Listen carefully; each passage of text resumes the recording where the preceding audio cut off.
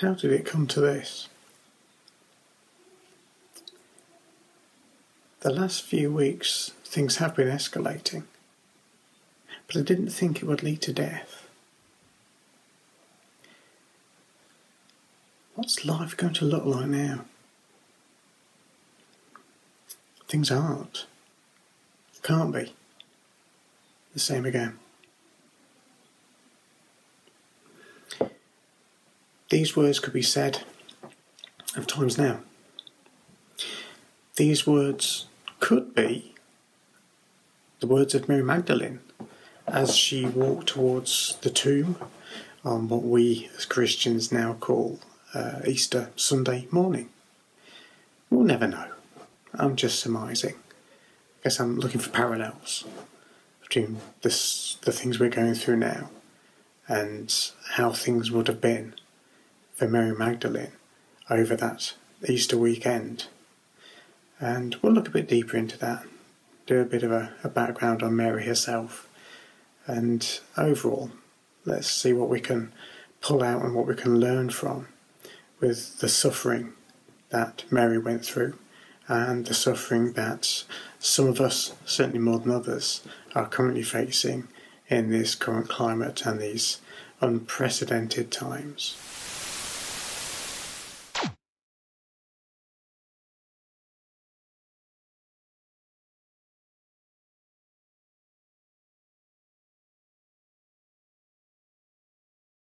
Given the current crisis we have with lockdown and social distancing, good help is hard to find. But I have managed to source the greatest theological minds Haribo can buy. Let's see how they're getting on with finding how many Marys there are in the New Testament. Okay guys, what have you got for me? Well, Luke 12:19, and I'll say to myself, you have plenty of grain laid up for many years, take life easy, eat, drink and be merry. Seriously, a kilo of sweets and all I get is a bad pun. I can't think where they get that from. Pay peanuts, you get monkeys. Pay sweets, you get children. I think you boys possibly need to burn off some of that sugar. I suggest you go out and play outside while I then get some studying done, and I'll myself try and find how many different Marys we have in the New Testament. Thanks. Oi, hold on, James.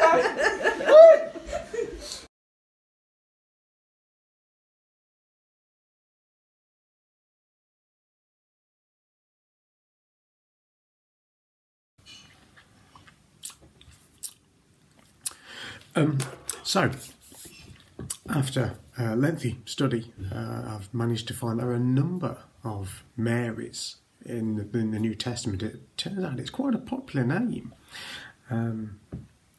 There is Mary, the mother of Jesus, obviously.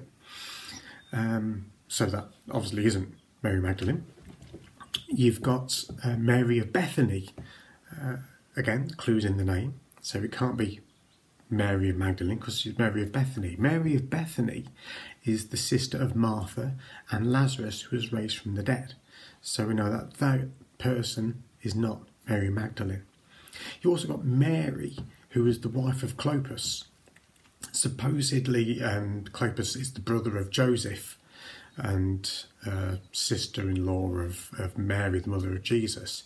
She was with Mary Magdalene at the tomb. So again, we've got another Mary there. You've also got Mary, who was the mother of Mark. Again, not Mary Magdalene. So you can see there's quite a few Marys in the Bible, and this may have gone towards some of the confusion regarding Mary Magdalene's background. But one thing we can say for sure is that there is no biblical evidence to suggest that Mary Magdalene was a prostitute.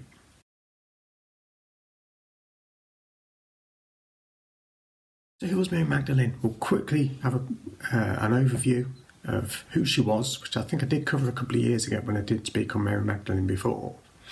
But for those who haven't heard that or have forgotten it over the years, me included, let's have a just quick refresh. We've got Mary Magdalene was from the coastal town of Magdala Tarichea. Magdala means tower, and Tarakeia means salted fish. So what we get is Magdala. Tarakeia means town of the tower of salted fish.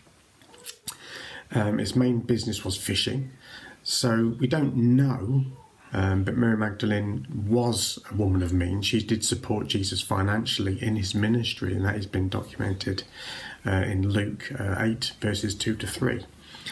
So it may well be that she was involved in the fishing industry in some way. She was a merchant of some sort. We don't know. We don't know. We do know that she was a woman of financial means who supported Jesus' ministry, but she was not a prostitute, and she had 7 demons cast out of her. Now, whether that's 7 is numerically how many, or whether it just means that she was completely, the Semitic number of 7 being a symbol of completion, whether she was completely overtaken by these demons. But Jesus healed her, and she was grateful for it and followed him as a disciple and as a financial support to him and his ministry. That much we do know.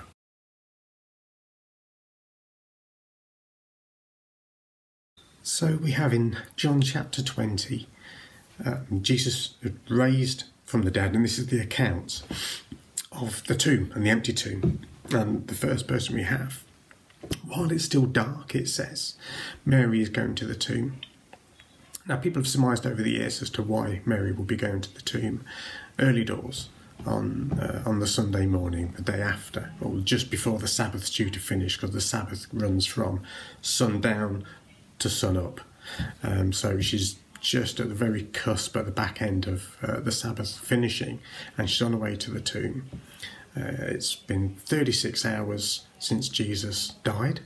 It's been in the tomb, so people may presume she's going to anoint the body with oil or do something to do with the burial process. But that wouldn't be kosher.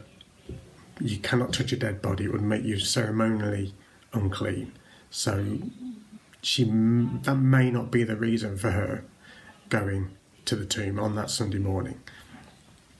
There is a Semitic tradition that after 3 days, the soul of the person departs the body. That's part of the reason why some say Jesus left it 3 days before he went to Lazarus, when Lazarus died, which we just mentioned earlier on. Because after 3 days, it was deemed that the person was indeed dead. You've got to remember, in this first century, and pre that, it's only in recent times with the modern technologies and medicine, we have a better understanding of bacteria, we have a better understanding of clinical death and brain death, etc. Whereas in those times they didn't. The way to see if somebody was dead would be to shout in their face or shout in their ear, and if they didn't respond, well, they're dead. So if they've just been knocked unconscious, they would suddenly come round X amount of hours later. But it was deemed after 3 days, if the person hadn't come round, then they were dead. So that's why in the Jewish tradition and that custom at that time, you'd leave it 3 days before going to say your final farewell to somebody, because within that time, that person could spring back to life, as it were, or regain consciousness. So it could all be that Mary was going to say a final farewell, because Jesus did say that he would come again. He'd rise after the 3rd day. So again, she expected to go and say her final farewells.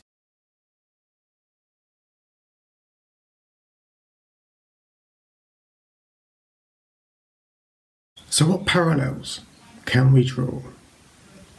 Well, there's the social distancing, 3 days, don't touch the body.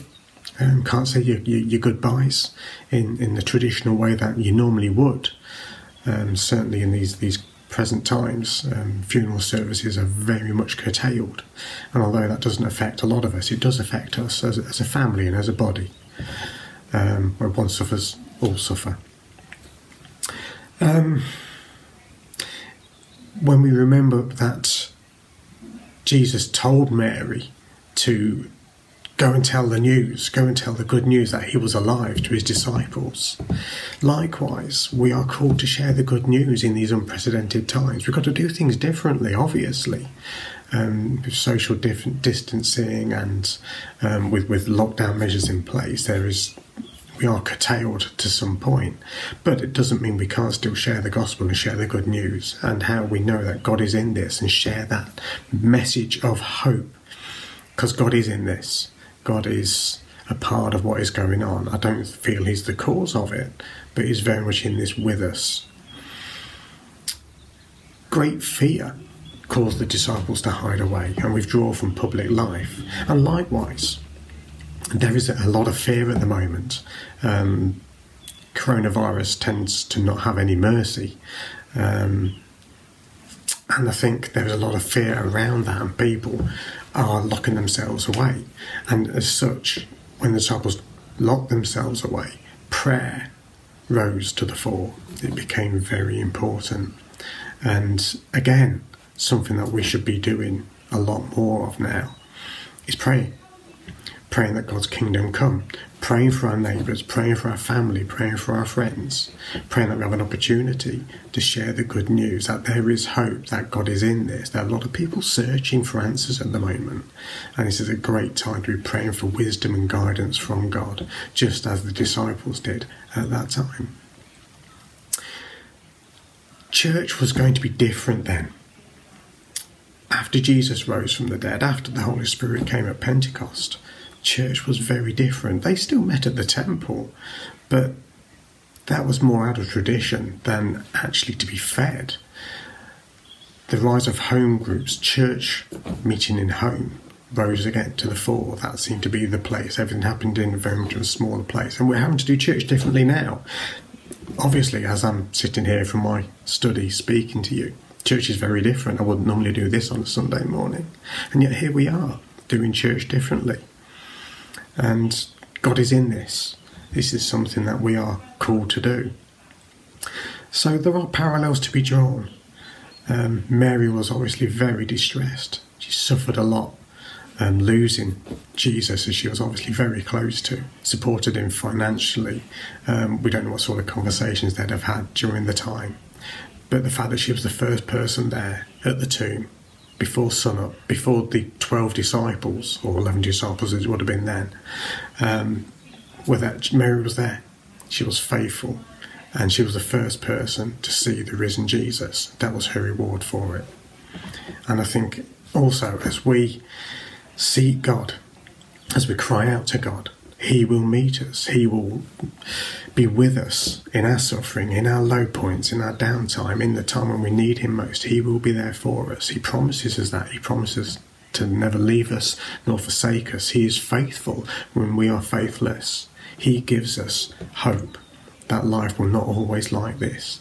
Life may never be the same again, but it will not always be like this. So take heart, church. Have hope. Seek God. Let us pray. Let us seek his will, and let us share the good news and the hope that we have with our friends, our neighbours, and those who we do happen to come into contact with by social media means or by 2 meters distancing as we're going about our day. Shalom. Shalom. May the perfect peace of God be upon you all. Amen.